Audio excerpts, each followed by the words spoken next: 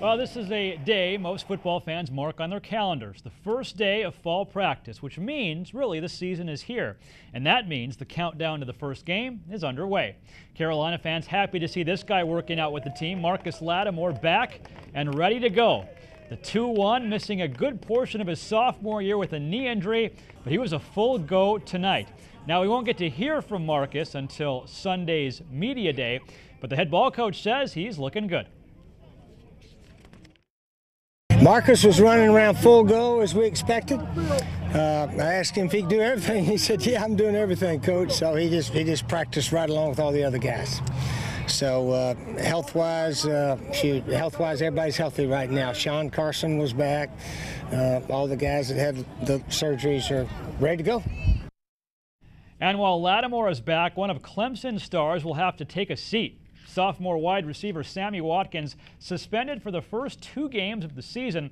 It's the result of his arrest last May. Watkins working out with the team tonight, but he'll miss the games against Auburn and Ball State. He's the preseason ACC Player of the Year, but the Tigers will have to win a tough opener against the Auburn Tigers without him. Tonight after practice, Coach Dabo Sweeney and Watkins meeting the press.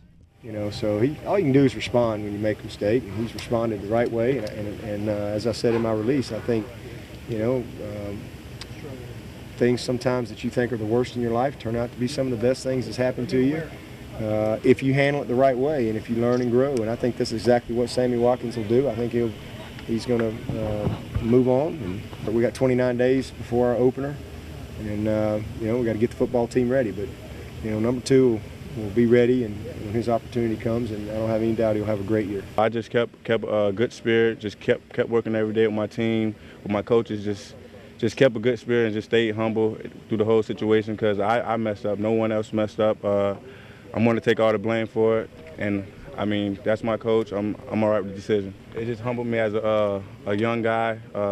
Just don't be around other guys with any type of drugs, and it just showed me a good lesson. Well, tonight, the first day of fall camp in Orangeburg as Buddy Pugh and the SC State Bulldogs begin their season prep. Tomorrow is media day and picture day for the Bulldogs. We'll have comments from Coach Pugh and the players. That's coming up tomorrow night at 10 o'clock. Major League Baseball tonight, Braves home to the Astros. Pick it up bottom of the 3rd, scoreless, but not for long. Chipper Jones with the double to right field. That scores Martin Prado and Jason Hayward. 2-0 Braves. In all honesty, this is a series they should sweep. The Astros are not very good, haven't been good in a couple of years. Here's Dan Ugla. He will bring home Chipper with an RBI double. Atlanta goes on to win 4-1. The Nationals split a doubleheader with the Marlins tonight, so the Braves pick up a half game in the standings. And don't put away your Blowfish hats and jerseys yet. The Columbia baseball team is in the Coastal Plain League playoffs. The Fish will be the 4th seed in the Pettit Cup tournament. They'll play Wilmington in the first round starting tomorrow. Now, Game 1 is in the Sharks Park. Game 2 Sunday night at Cap City Stadium. Game 3, if necessary, Monday in Columbia as well.